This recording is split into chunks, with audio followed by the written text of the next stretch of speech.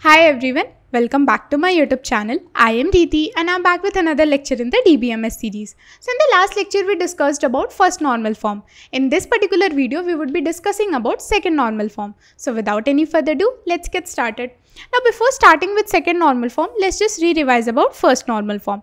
So according to first normal form, in a given table, there shouldn't be any multi-valued attribute.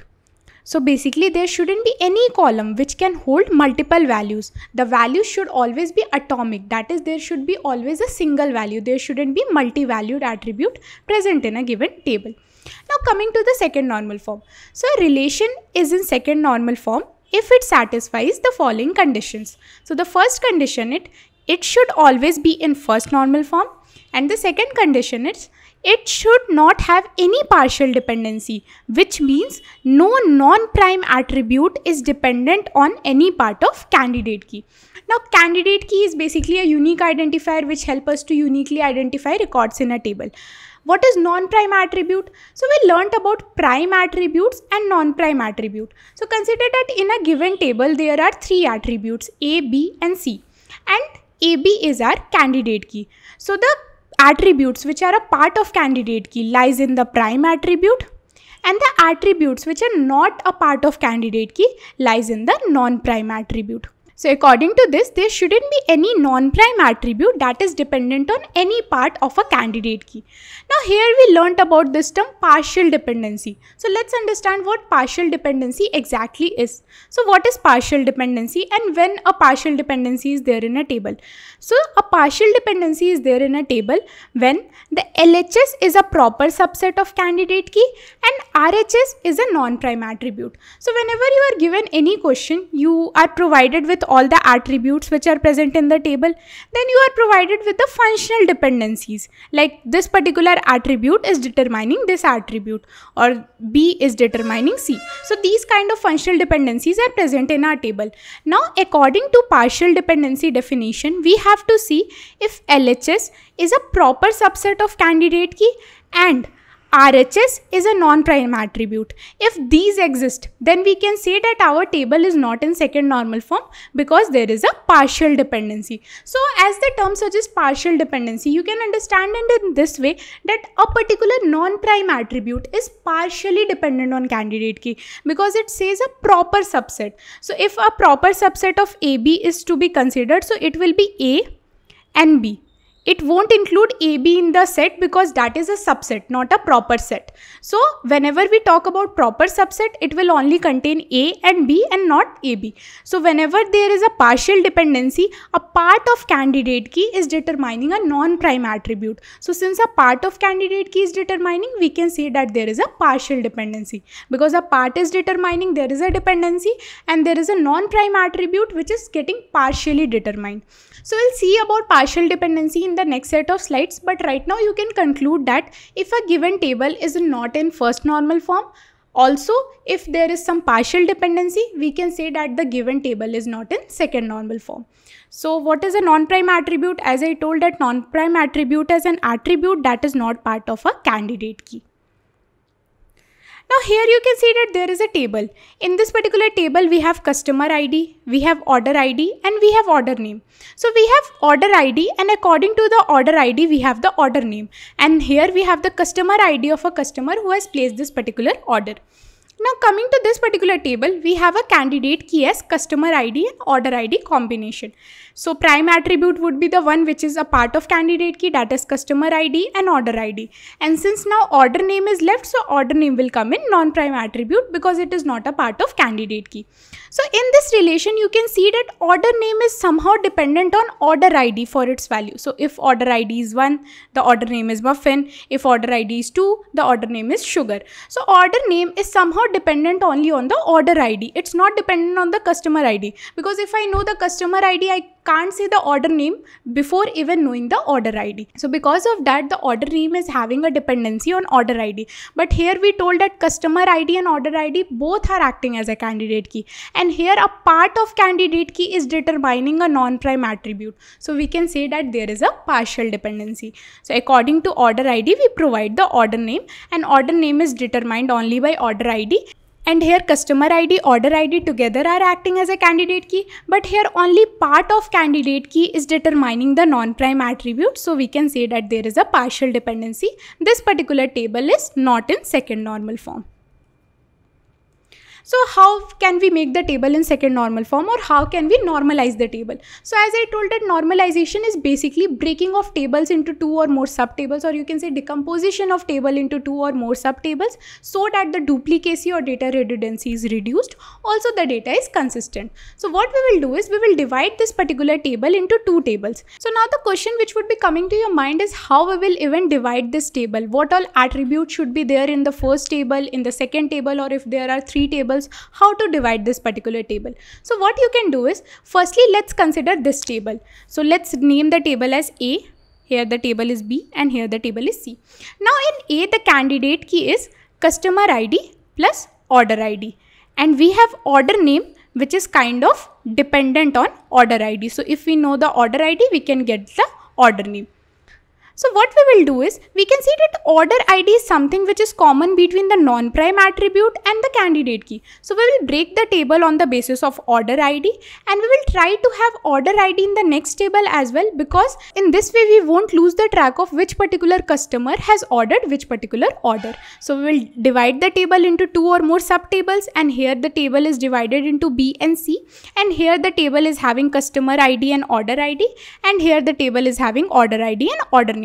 So corresponding to the order ID, we have the order name, and here the customer ID has the order ID corresponding to which we can get the order name from the second table. Now here, can you see that in this particular table, we have the candidate key, that is customer ID plus order ID. But coming to this particular table, what should be the candidate key here?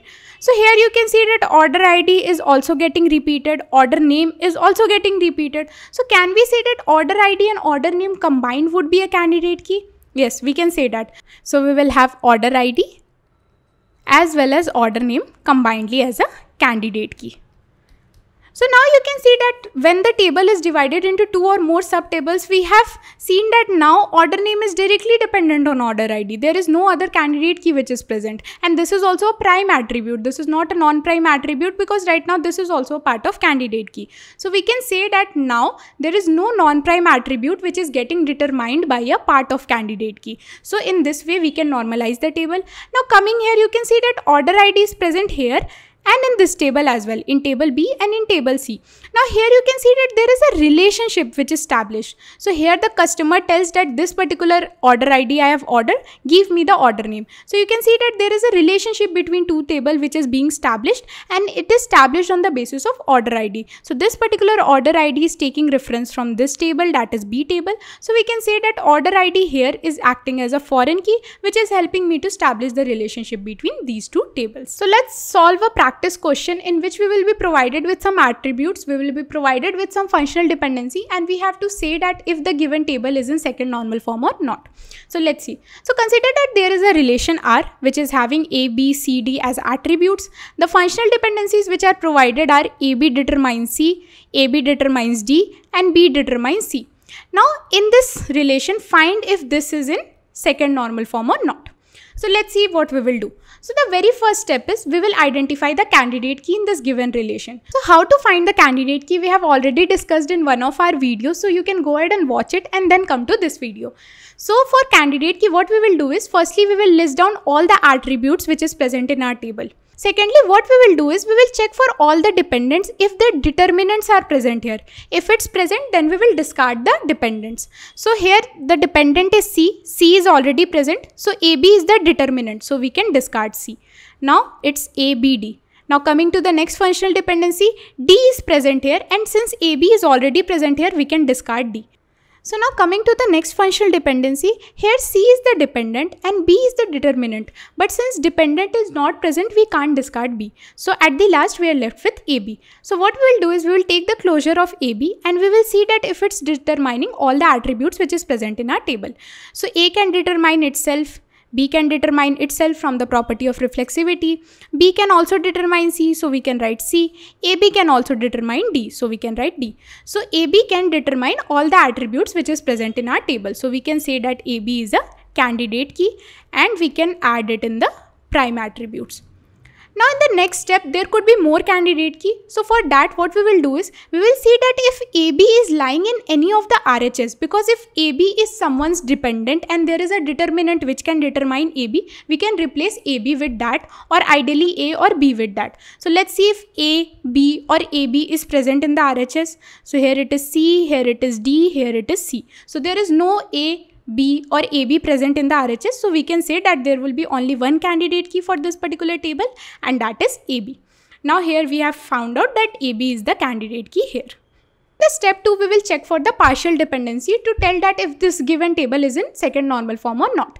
So for that, there should be 2 rules which should be followed. So first is LHS should be a proper subset of candidate key, and here we have found out that AB is the candidate key. So if we take the proper subset, we get A and B. So we have to check that if LHS is a proper subset of candidate key in a given functional dependency, and if RHS is a non-prime attribute. So since AB is a candidate key, we can say that AB lies in the prime attribute, and the rest attribute which is not a part of candidate key, we can say it lies in the non-prime attribute, that is CD. If these two exist, we can say that there is a partial dependency and table is not in second normal form. But if none of the dependency is having any partial dependency, we can say the table is in second normal form.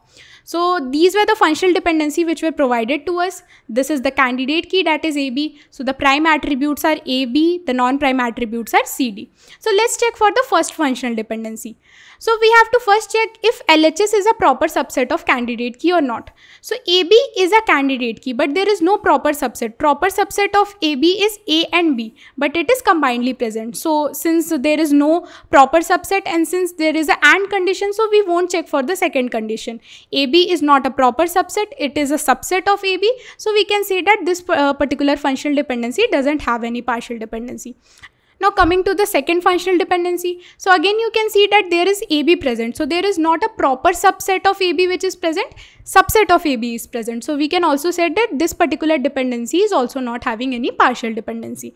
So coming to the third functional dependency, that is B determines C.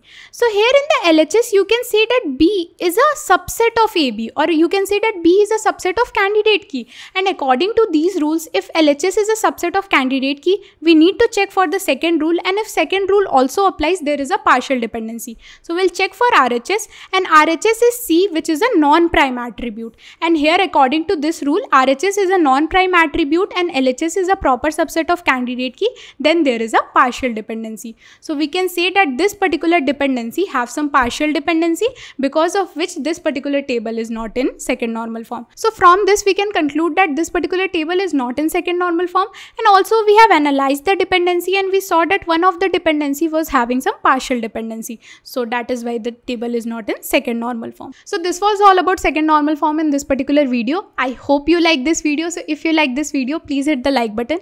If you're someone who is new to my channel, can go ahead and watch out the tech content first, and if you find it useful, can go ahead and subscribe.